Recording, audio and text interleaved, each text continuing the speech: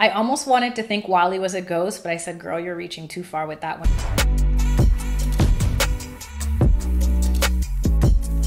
Hey loves, it's A back on your screen with another one. Hope you're all well. As the title tells, we're talking about Atlanta season 3, episode 5.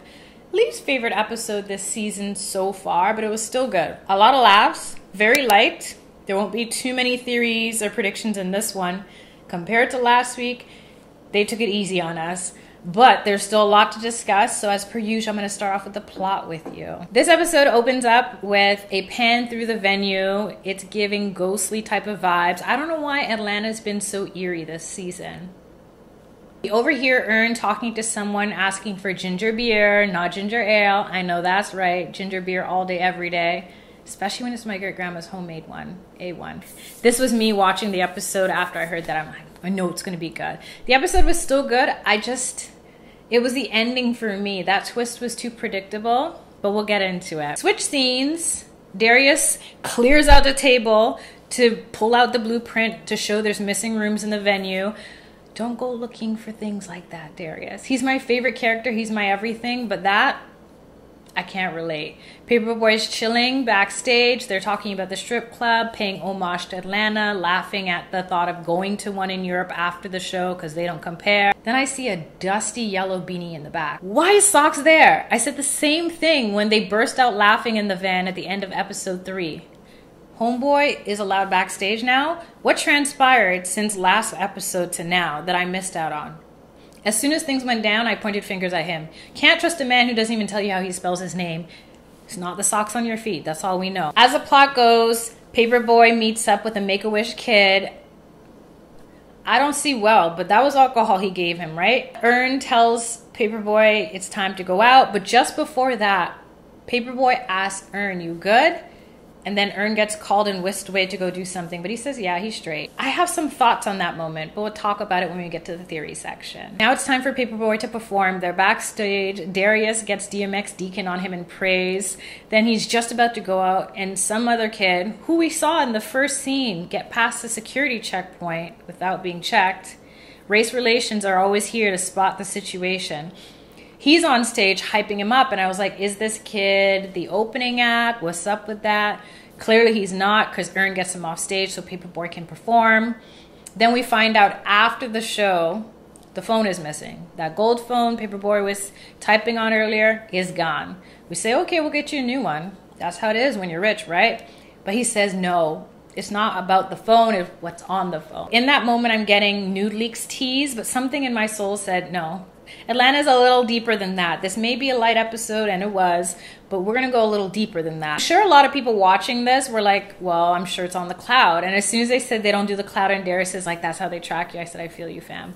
I'll explain another time, but I'm the same. I don't have anything on the cloud. We need this phone because what's on it is important, and it's gone. Why is that Darius says, what about that weird kid? He's not a weird kid, he has cancer. This is so inappropriate.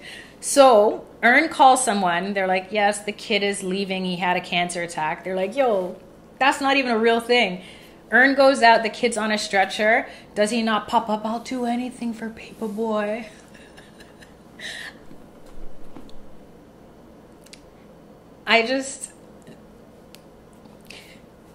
The dark humor is always present. For what seemed to be 3 minutes was probably only 3 seconds, was Earn's hesitation to approach the kid, and he still goes up. I said, please don't say anything. Cameras are rolling. He still goes up, lifts up the kid's feet. Oh my gosh, sometimes I laugh at the show because it's so stupid and silly, and it's just what I need. The show understood the assignment. Sometimes you just need pure entertainment. It doesn't have to make sense, and this episode was exactly that. So, the kid doesn't have it. How do you know? I just know. I'm thinking, let it go. I'm always riding for Darius, but this hypocrisy was not for me when he turned and said, why'd you do that? It's like, you're the one who told me to go after the kid. Then it was Socks. It had to be Socks who said, what about the one that was on stage? And they all think, oh. And in that moment, that was my red flag number 1. Why are you pointing fingers? Last time I checked, you're new to the crew. Why isn't anyone asking you? Plus, I don't trust you. You were virtual signaling in the last episode. You started a whole kerfuffle. Had the whole crew sick on Miss Korea. I don't know why they go off of Sock's hunch. Ern goes to talk to the building manager. We find out that that's his nephew by marriage. I don't know how they do it over here, but here a nephew is a nephew, not twice removed by marriage or any of that. Ern sees the kid's resume on the table, calls a number. Him and Paperboy calmly ask the kid. They're trying to coax him to come back. Then Socks goes on 1,000, not level 100, level 1,000. Cursing and talking about he's the white Liam Neeson. I said, come again. I love how they broke the fourth wall in this moment, and the characters were like, wait, what? White Liam Neeson? Like, what are you saying? You know, my favorite character, Darius, is sitting there namaste all day. I thought that was very telling. Why do they go on a wild goose hunt for a phone that I knew from moment one Socks picked up? The only thing I was trying to figure out the whole episode is if there's any hints or clues to why Homeboy pulled it up. And I will talk to you in the theories of the only theory that I can reach for. I mean, my arm is hurting from arm day yesterday, but could also be because I'm reaching with this, but we'll see. Luckily, the kid comes to meet Paperboy, and they're like, why did you come if you don't have the phone? He says, well, like you said on the phone, this is my opportunity to meet Paperboy. Turns out he's a super fan, a stan. He starts reciting some Shakespearean poetry. I say, what's going on? I'm not the only one. It turns out only Paperboy knows this because it's his lyrics from his unreleased first blah, blah, blah. And I'm thinking, is this an indication that the kid has the phone, or is Socks texting him the lyrics from the phone? Because I just could not let go of the fact that I do not trust Socks. I don't know what it is. Okay, good cop, bad cop. Darius says, understated cop, I feel you. They go in, as soon as they sit down, the kid calls their bluff. So you're going to do good cop, bad cop, and record what I'm saying? It's just rationalized. Socks wants to come in. You can hear him cursing from the outside the room. The kid is like, can I have one call? You're not in jail. He reads out the number. It's 404, and they bleep it out. And people are like, that's my number. They drape him up, and he passes gas. It's a slapstick humor for me. Sometimes you just need something light, airy, not too much thought. That's what this episode gave. When they're outside, they're asking the uncle, building manager, what's the story? What's the sitch? Because the kid is 32. And I don't know if he's like a supreme troller or if he's actually 32. Because, you know, I'm part of that crew of people who look a lot younger than they are. So I said he could be 19, but he could also be 32. When the uncle said I haven't seen him in 15 years and he was in juvie, I said, so he was in there from 4? Make it make sense. It's just Paperboy and Wiley. And in that moment, I see a lot of mirror energy going on.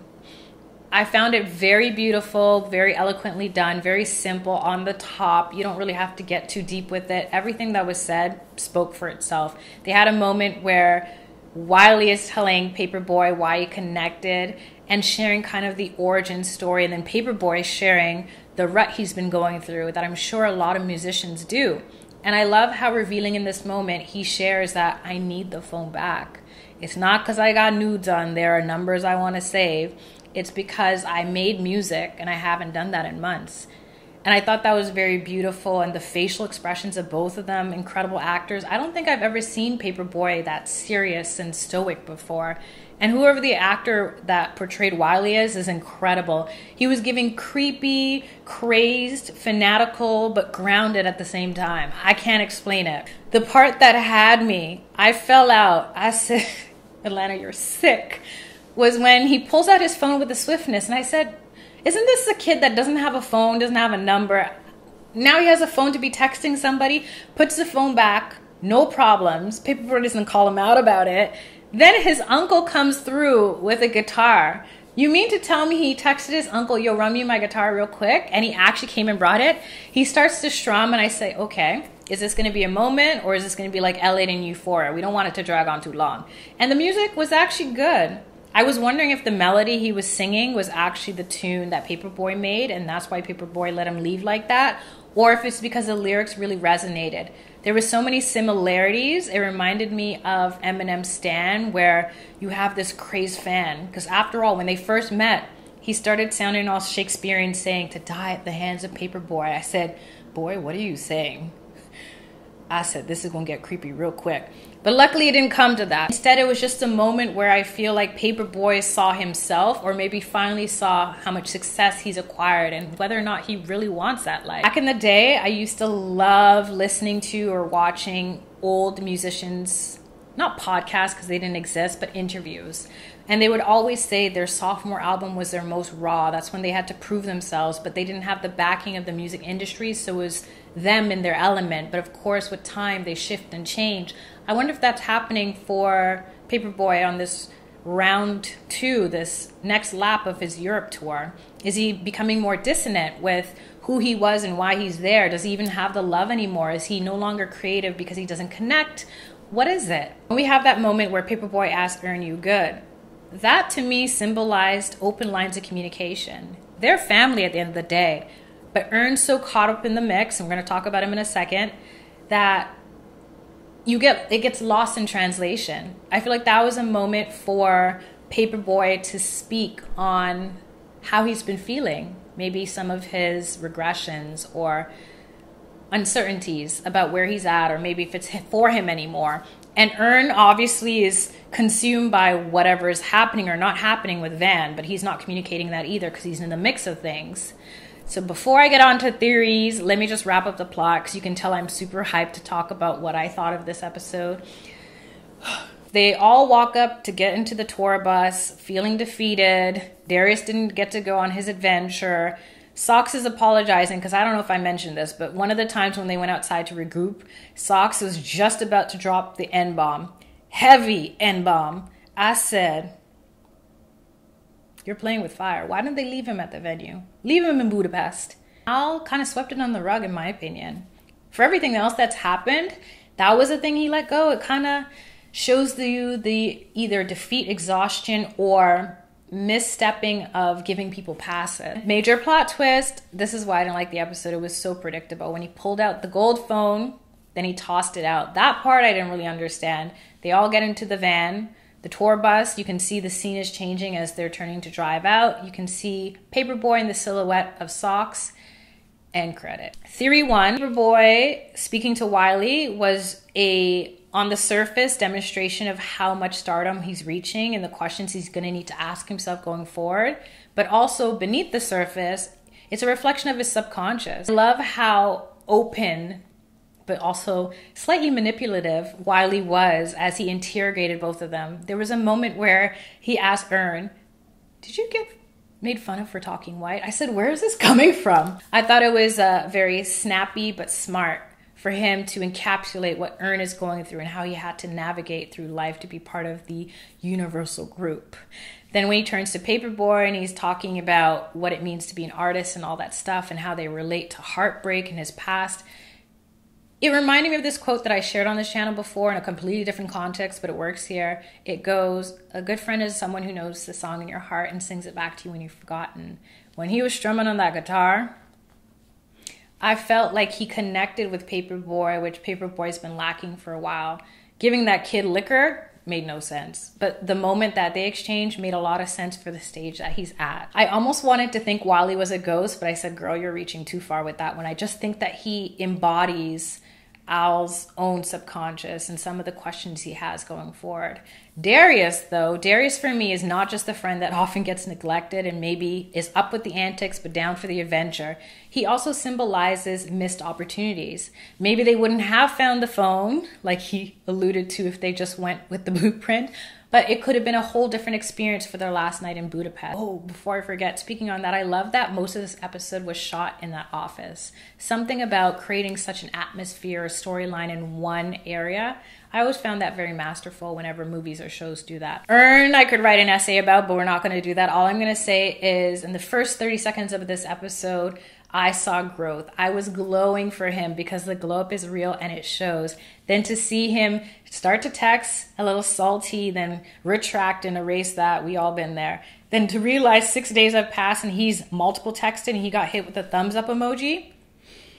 The only thing worse than that is a K text. When someone hits you with a K text, that's a backhanded slap. I felt like this represented a switch, another mirror. There's a duality where Van was requiring certain things out of Earn before and now she doesn't care. Maybe it's because she sees past the facade and she doesn't want any parts of it. Maybe because she's on her own journey and discovering herself, she can't be involved in it. Who knows? We won't know until we see her in the next or the episode after next. There's just something very impressive about seeing Earn get up and stay up and be so responsible and be on his grind, but at the same time missing the little intricacies of life, like checking in on Paperboy. He's very calm and collected and detail-oriented. It's just, I love to see it. Socks to me represents two things. If this episode is called Cancer Attack, he's the cancer. And he's attacking within. Usually cancer is benign. You don't suspect it at first. You're not looking for it maybe where you should. And then it slowly starts to eat away and take away at things. When we realize that Paperboy wants his phone because he got his spark back, we realize that the cancer, aka Socks, took away something from him that could be a potential for a brighter future. Cancer does that. The same way that it sometimes erases your past. Also having him infiltrated in this sense, why did you let him in? It just, this, I'm going to say it. Again, I feel like maybe this episode wasn't as deep as I'm trying to make it be, but Socks to me is giving Takashi energy. The same way Takashi's like this major troll and does the most. You can tell the loudest one in the room. A hit dog will holler. Anytime I heard anything about that case and how he snitched, why did all these bad men allow a kid with rainbow hair into their clique? Make it make sense. The same way they just calmly and coolly let this kid into the crew. I don't get it. And to not even question or ask him when he was acting a fool. And he dropped the N-bomb halfway. I don't know about this at all. I'll share with you in predictions what I think is going to happen with him. But he's an agent of chaos. He's very disruptive, very destructive, and I hope they don't dismiss his presence anymore. And is just giving what a child's father would. I don't like saying baby daddy. I don't know, it's just not my thing. But if the roles were reversed, or if Ern was keeping her on red and then hitting her with the thumbs up text, will we be so surprised? Because that's his character. But since she's a woman and she's MIA and he's asking you, are you okay? It just seems a little strange, but maybe she's literally just doing her. It's just, I don't know. I don't want to read too much in that. I don't even like reading text because I can't see them well. So I'm going to just leave that where it is. My predictions for next week. This is based on if it's not another dream sequence like last week's episode. But if they don't go on a Darius adventure, they're going to really regret it. Because every time he suggests something, I always wonder, what would that plot line be like? Because look what happened when Van followed Darius's idea. Paperboy is going to get to a point where he's tested again. Either a creative block, character shift or change. It seems like his heart's not in it anymore and he's in the motions, or maybe he's doing it because this is who he thinks he needs to be now. Ernest is going to continue to elevate and show up and show that he always was capable, and maybe back home he just wasn't able to be as progressive and productive as he is now. You know, sometimes after the heavy context that they talk about, it's good to have a light break from the cultural discussion. So I'm not mad at this episode. I still really loved it. Just out of all the episodes, last episode still stands to be my favorite. I'd love to hear what you have to say, so let me know down below. A lot of times you guys comment things I completely missed or give me a different perspective, so I appreciate it. As always, thank you so much for making it to the end of this one. If you enjoyed, tap the like, subscribe for more, and until next time, stay safe, stay sane, stay blessed. Love and later.